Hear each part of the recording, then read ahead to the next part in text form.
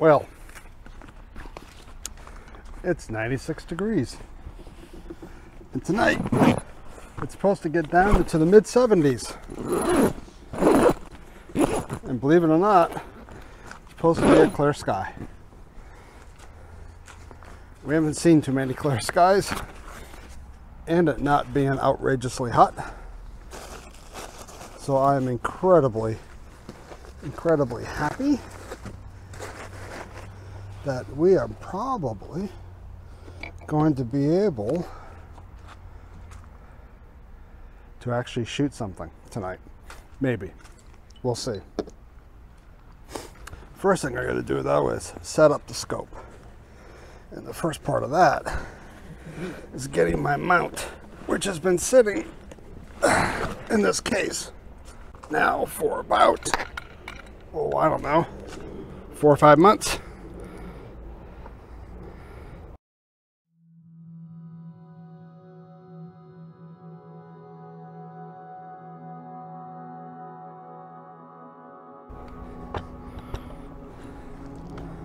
It's time to get this guy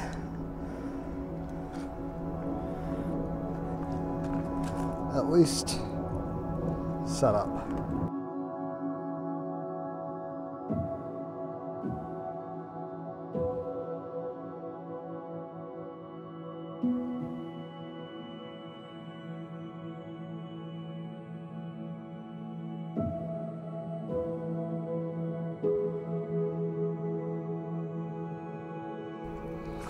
There are 3 bolts here that hold this tripod head to the pier, and so using this bubble level right here, I can adjust the height so that the bubble level is right on, and right now that bubble level is right on center.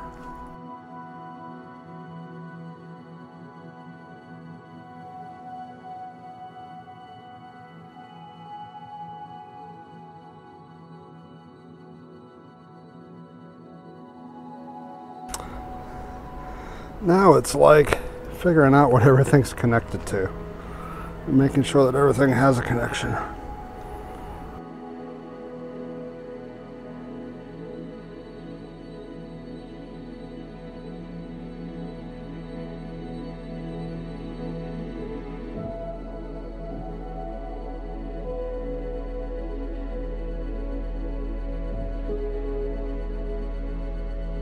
I've got everything on, so let me kind of walk you through what I got for this year. Of course, I'll start off with the electrical system here. I've got this Ninja battery here. Like I said, it has 12 volt 8 amp lighter connection. It's got these 2 5.5, I think they're 5.5s,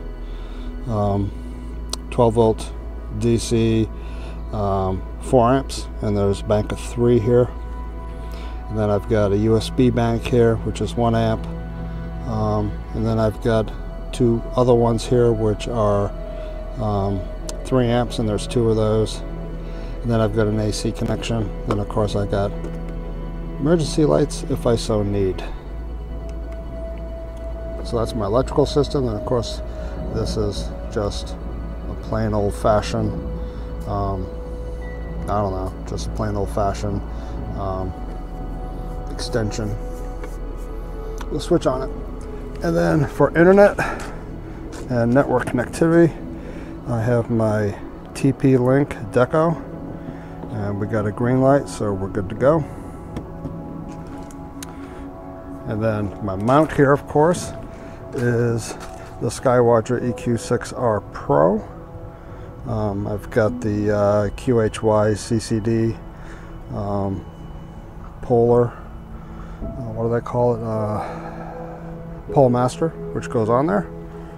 And then of course up here, the business end, this is my new Astro Tech AT80EDT, which is a triplet, which I'll be, hopefully, once I get this thing got the focusing down, we'll be able to,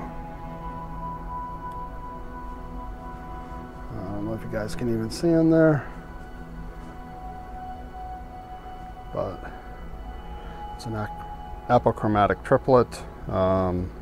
80 millimeters, got a focal length of 480 at f6. My Savoni SV Boni was an 80 millimeter, but it was an f7, so it was 560, so this is a little bit wider. And of course I've got EAF from ZWO. And then for my guide scope here, I've got a Skywatcher Evoguide 50ED, which I'm anxious to try out tonight as well. Hopefully I get better guide stars. And I don't know if it's anything in there or not, but anyways, there she is.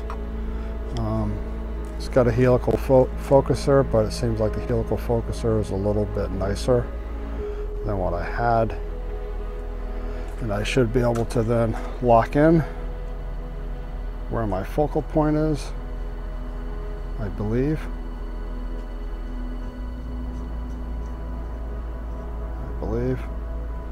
We shall see. And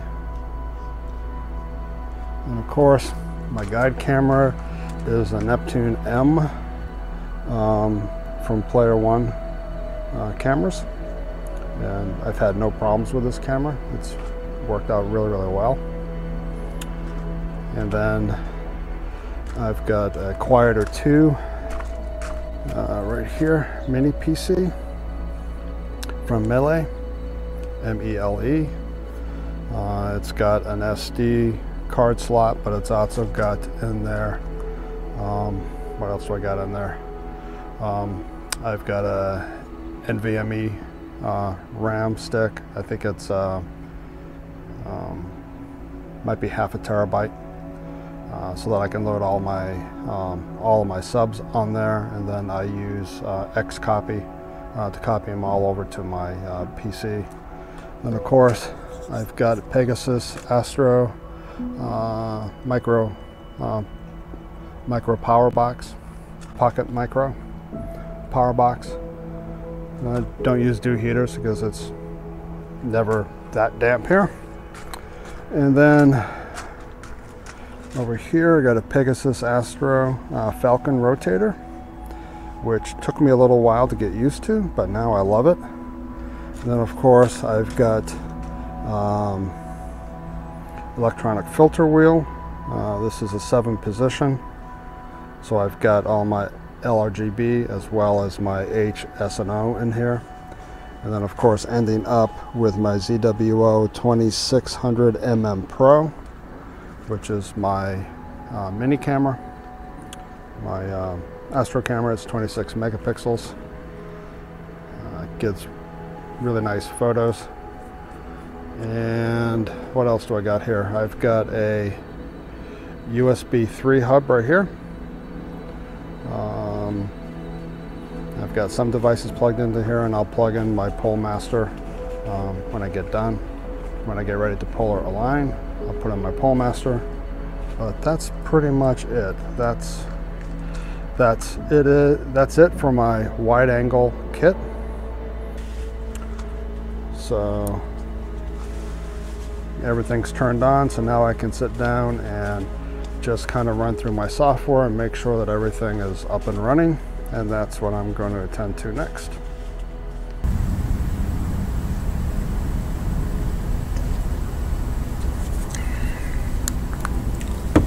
Okay, you can kind of see me, I hope. And we've got guiding setting up. I went through the autofocus routine. It worked just fine. I used the same autofocus routine for Alascope, and this seemed to work just fine. We plate solved, and now we are doing guiding. And kind of clear guiding, get rid of some of the starting stuff. Some of the starting stuff gets really bad. So now we're doing autofocus routine again.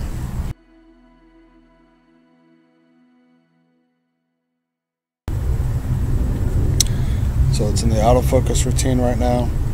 Guiding's great. We're at 0.47. That's 0.4. Oh, we jumped up to 6. No, we're at 0.33.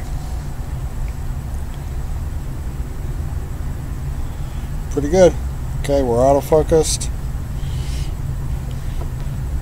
Now we'll get our first shot. And Triangulum, you can 6 seconds, you can barely make it out right there. So let's see what it looks like after. I think we're doing 240-second, which is 4-minute exposures. So let's see what we get after our first 4-minute. We're on luminance filter. Yeah, we're in luminance filter. Let's see what we get. Yeah, we're at 0.54 guiding. It's great. Especially with a 480mm scope. You can't complain. That's why I like this EQ6R Pro. Once I fine-tuned it, I had to replace all the bearings and re-grease it, but once I did that, she's really been performing well. I mean, I haven't had any complaints.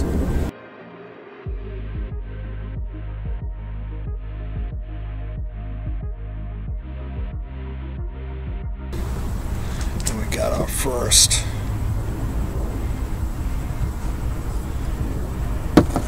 Does that look like it's in focus? Maybe it is. It's in the corners. Okay, so let's go in the middle. There's Triangulum. Oops. Mister. There we are. There's Triangulum. Okay. That's a 4-minute exposure, 240 seconds. So my guess is I'll be shooting this thing all night. I'll be shooting this thing until probably 4 o'clock in the morning. So yeah, so I should get enough subs. I'm also shooting some HA in there too. Anyways, if you like this and want more stuff like this, just go ahead and click on the subscribe button down below. Click and subscribe and hit the little notification bell so that you get notified when things like this pop up. And we'll talk with you all later, and clear skies.